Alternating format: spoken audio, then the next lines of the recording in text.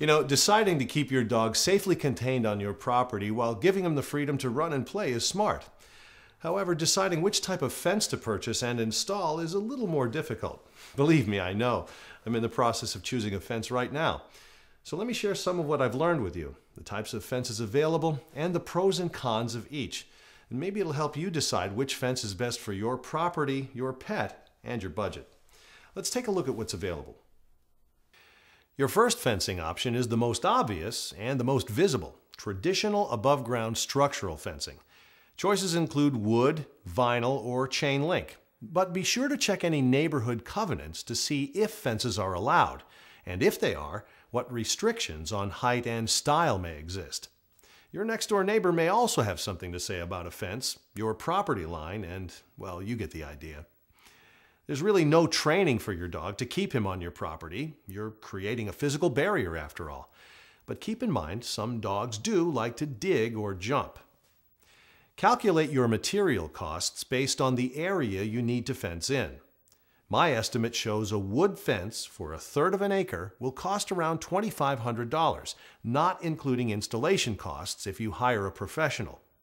Regular maintenance is also required too. Your second option is the buried wire electric fence. A trench needs to be dug along the determined boundary area for an electric wire, and that can take some time and elbow grease, unless you want to pay an installer to do it. And that's up to you. The wire is then connected to a main controller in your home. Training is important so your dog understands where he's allowed to run and play, and you should allow up to 2 weeks for training to be successful. Your dog's receiver collar delivers either a tone or a mild static correction. Remember, it's an electric fence, to warn him to move back into the safe roaming area.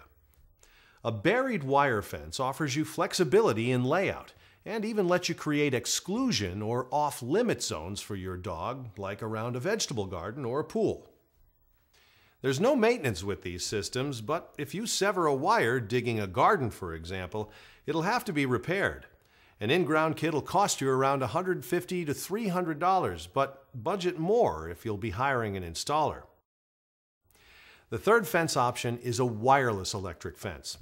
Wireless systems work by transmitting a radio signal from a base station in your home to the boundary area you set around your home.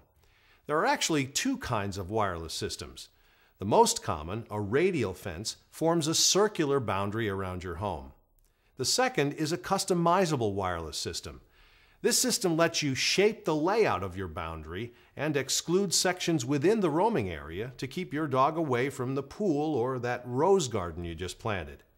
Your dog receives the warning or correction, so again, training is important so he understands where his boundaries are.